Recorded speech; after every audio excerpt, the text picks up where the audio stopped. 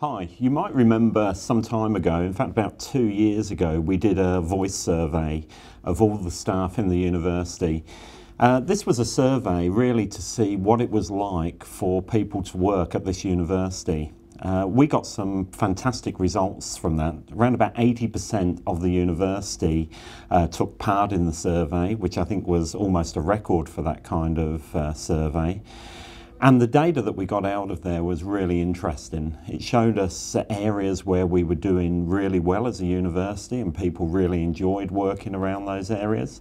And it also highlighted some areas where we needed to make some changes and make things better for people. Over the past 2 years, we've really worked hard to address some of the concerns of staff, but now it's time to go out and see whether we've achieved our goals in this area.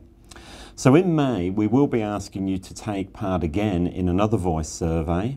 It will go live on the computer system and it'll take around about 20 minutes to complete. You should rest assured that it's completely anonymous. We won't be able to identify any individual from the survey. We will be getting results through from individual units, be those directorates or schools, but individuals won't be noted in there.